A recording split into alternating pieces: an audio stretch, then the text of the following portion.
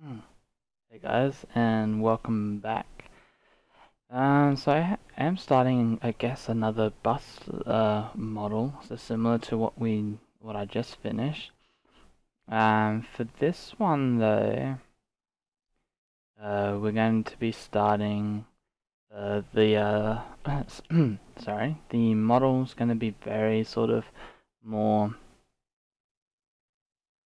I guess, serpent-like. So it'll be an S shape more so than just like so. What I'm getting at is the old one was sort of like this shape with the horns here. The one I'm looking at doing now is going to be more like this. I'm just going to pause and get my reference back into frame. One moment. Alright, got my reference. Yeah, so essentially let's start getting this into shape. This guy's going to be pretty bulky, and I did mention it last time, but it is going to be, and the title up here tells you it's going to be a Deathwing sculpt, or at least attempt at that.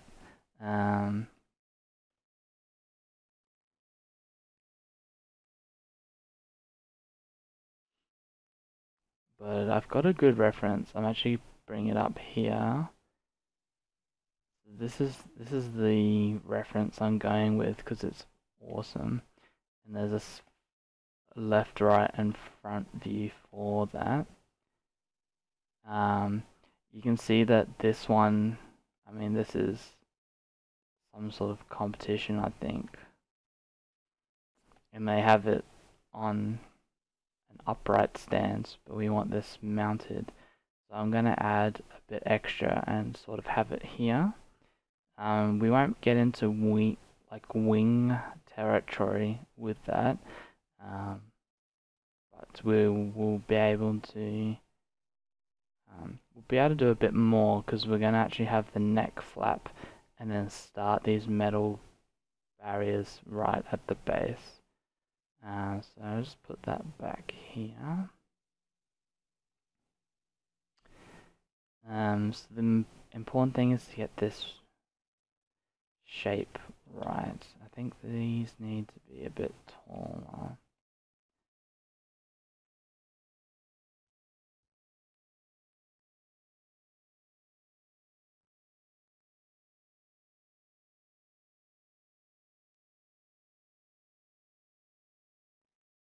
Like I said, Deathwing's quite bulky. Like his whole frame's almost the same thickness until you get to the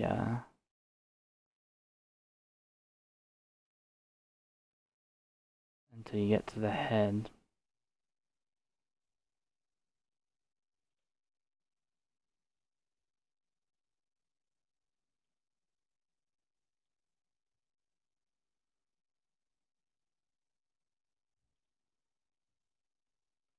So I actually have plenty of reference. Like I've got a few more images off the internet, but I thought I'd get some physical reference as well.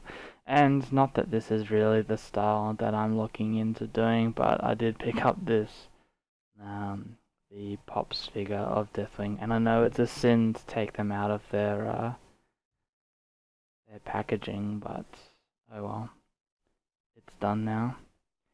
So he is my physical evidence, reference. It actually will work out because I can use this, at least get the design for the horns, because that'll be a challenge in itself.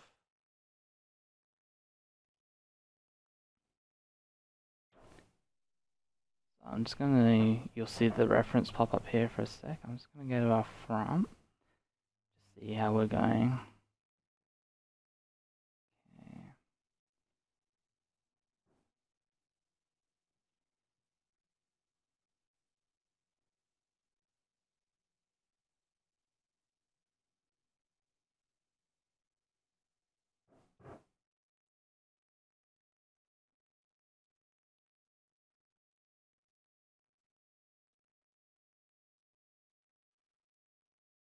Alright, we can start doing the horns. And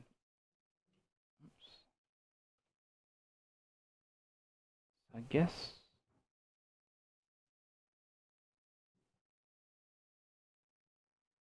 we've got the one on the front. We'll have the one.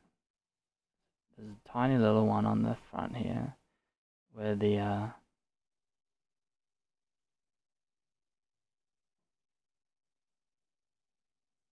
nose is, just about there. And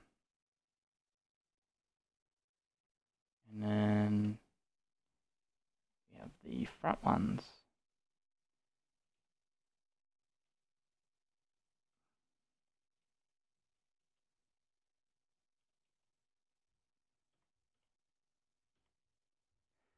And they're about, yeah. And the second set here.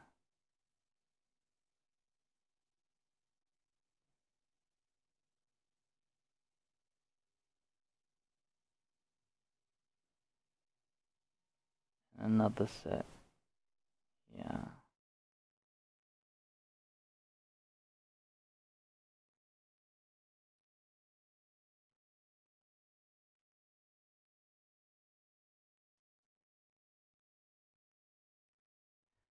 Alright, so adding that in there separates that. That's not good. We'll just keep going and see what happens. But alright.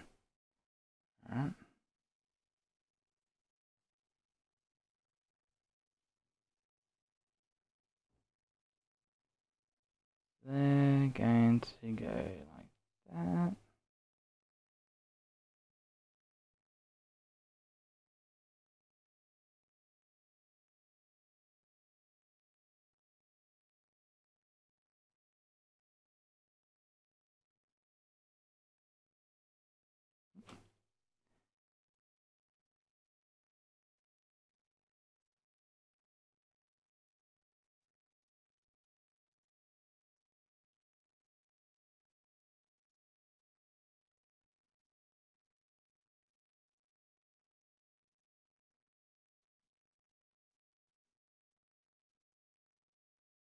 It's just like I said, just a matter of positioning these in the right spots. These are gonna be right back here.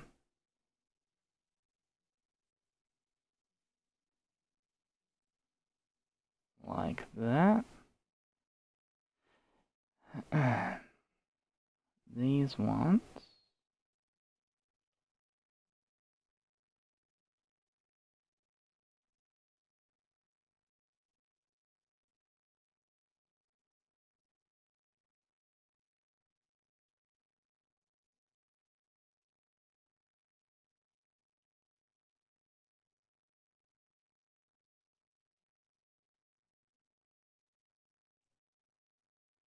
Will be there.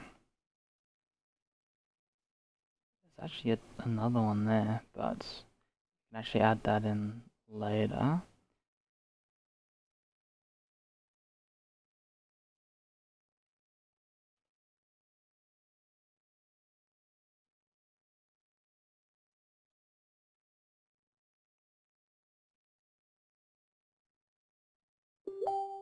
Oh.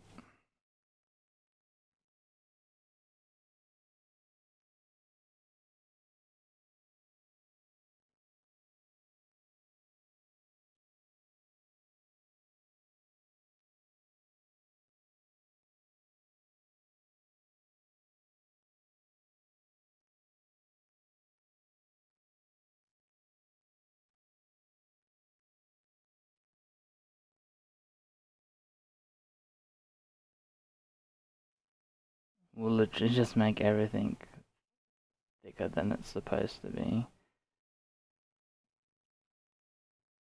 But that looks pretty good. That's a good start anyway. I'm actually gonna save that. And we'll leave it there for today. But yeah, hopefully you've had a good Wednesday, and I will talk to you again hopefully tomorrow. Alright, cheers guys.